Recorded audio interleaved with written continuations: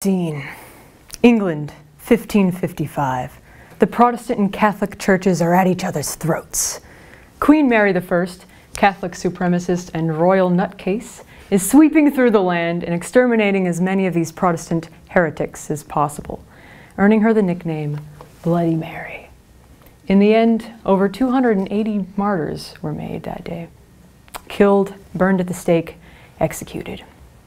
One of these Protestants, a 30-year-old man by the name of Thomas Hubbard, was burned at the stake for not renouncing his Protestant faith. Not much is known about Thomas Hubbard, except that he had a son, James, who in turn had his own son, Samuel. I know it's a lot of names, but just stick with me. Samuel Hubbard, grandson of the martyr Thomas Hubbard, because of the persecution in England, emigrated to America and started one of the first families in Rhode Island. Now, I know you're asking, Joy, why are you telling us such a weird story? Well, I'm glad you asked. This is because Thomas Hubbard is actually my 13th great-grandfather. Isn't that weird to think about? 280 martyrs, and I've got the blood of them running through my veins. My mom likes to call him a rock star ancestor, and I guess she's kind of right. But I do think about him a lot. I think about how Thomas Hubbard, a regular old Protestant Englishman, was burned at the stake, and because of that, his grandson came to America. I think about how that family line has continued on through the generations to here, to now, to me. I think about how God used my entire family tree and 2 whole continents just so I could stand here and preach. When you take a step back, you can see God's design in a lot of families. In fact, if you turn to Matthew, the entire first chapter, not the entire chapter, but the first 16 verses of the first chapter is just the genealogy of Jesus, starting from Abraham, going through David, to Joseph, and finally to Christ himself. If you notice, each person in this family line has a purpose. Each person is a cog in a well-oiled machine to advance the kingdom of God. And he does the same for us too. From the beginning of time, we were in the works, and the works will continue from us. But how do we know? Right, why should we have any hope for the future? Again, I'm glad you asked. You guys are asking some really good questions today. I'm impressed. The Apostle Paul says something pretty interesting in the book of Ephesians. If you turn there with me. The exact verse we're looking at is Ephesians 2:10. Ephesians 2:10. You guys must have heard this soul verse 1,000 times by now. And as Bible college students, I can understand that. But just humor me, just for a little bit. It says, "For we are God's handiwork, created in Christ Jesus to do good works, which God prepared in advance for us to do." Isn't this verse neat? Not only does it give us hope for the future, but it's also cut into these nice little sections that make it so easy to digest.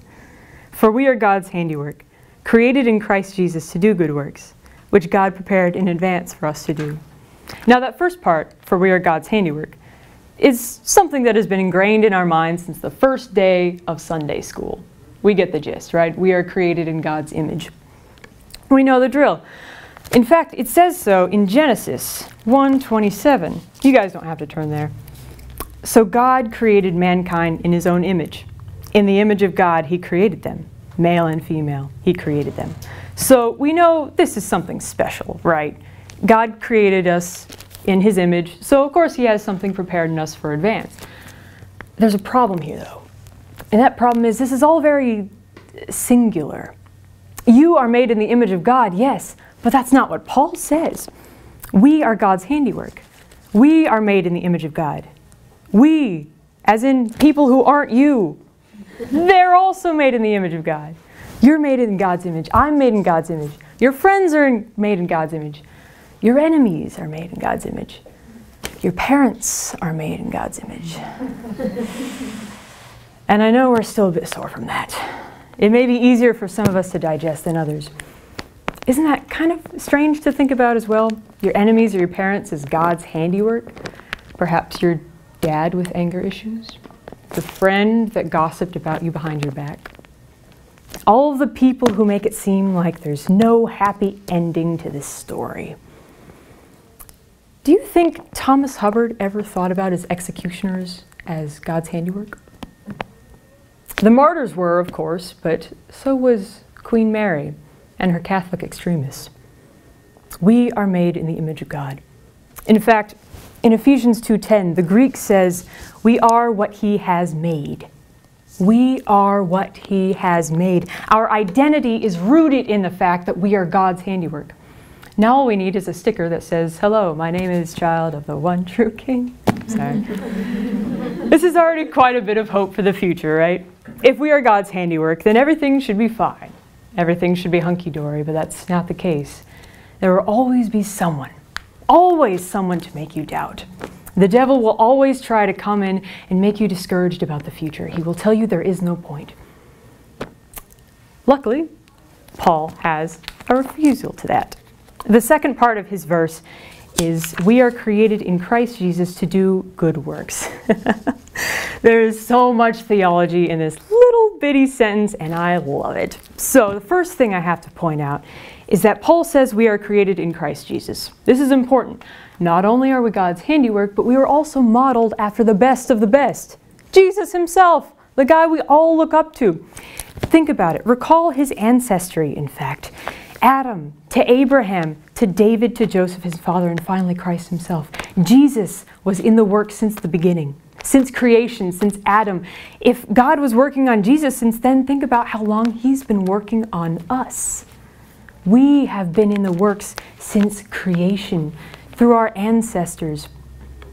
Every person in your family line since then has had a purpose, even you. Each person is a cog in a machine. You guys remember the first Incredibles movie? Yeah. There's that scene where Bob goes into his boss's office and he's getting chewed out for actually doing his job. And his boss says, a company is like an enormous clock. And the clock only works if all the little cogs mesh together. It's kind of the same idea, but more moral this time. Each person has that purpose. They may be big or small, made of different materials, but the clock cannot work without each cog, you included. You are your own cog, and you have a purpose and a machine. Unfortunately, I have a spoiler for you guys. Jesus isn't the end of the story. And He wasn't the end of the story. And it won't end with you either. If the story ended with Jesus, we wouldn't have Paul to write most of the text. If the story ended with Jesus, we wouldn't have the early church. If the story ended with Jesus, we wouldn't have people like Thomas Hubbard to die for Him. If the story ended with Jesus, we wouldn't have hope for the future. The story did not end with Jesus, and it won't end with you. Don't let it end with you. Now, I'm not demanding you have kids. That is not what I'm saying. There are other ways to carry on the kingdom of God without continuing the family lines. What I am saying is that we are created with a purpose. We have a reason to exist, and that means doing our part here in the now. And Paul says it right here. Look, for we are God's handiwork, created in Christ Jesus to do good works. That is the crux of it. To do good works. That's our purpose. That's what we can do to advance the kingdom of God. Now, of course, these good works can vary from person to person and depending on their calling, but that's a sermon for another time. For now, what I'm saying is this. We're all in a big God-fueled machine that isn't finished yet. He's still working on it. That plan is still in motion. You're a thread in an unfinished masterpiece that God is still weaving together. So we've discussed how each person is God's handiwork and how your ancestry has led down to where you are now and how all of us have been made in Christ's image as well. That is certainly all very well and good for the past and the present. But what about the future? How does it affect our future? I really am very glad you asked. Please keep these questions coming. The answer lies in the final segment of that passage, which God prepared in advance for us to do. God has systematically worked out every little detail into our future. This means so much for us. This means we have something to look forward to. God has plans. Again, you are in the works since creation, and it won't end with you. You have a future, and now you're here as Ozark Christian College students. Yay! Learning about the Bible and all the different fancy terms for how to study it properly. That's just it, though. We're students. We're young adults, slightly older teenagers who have no idea what we're doing. We have doubts in our minds and worries in our hearts. You've barely left the house, and now you have to find your own way, but God has it all planned out for you. You just need to keep going. You say to yourself, I can't do that. I can't do this, I'm that, and that's okay, because those thises and that's are God's building blocks, and He's going to use them to further His machine, His plan. Some of you have already accomplished great things. Good! Keep it up! But for those of us who have nothing to show for ourselves, and in the words of the great Sherlock Holmes, the game is still young. We are still young, and there's still so much future left ahead of us for us to realize in God's plan. Do you guys know why I wrote this sermon? I didn't write it for a grade. I mean, I wrote it for a grade.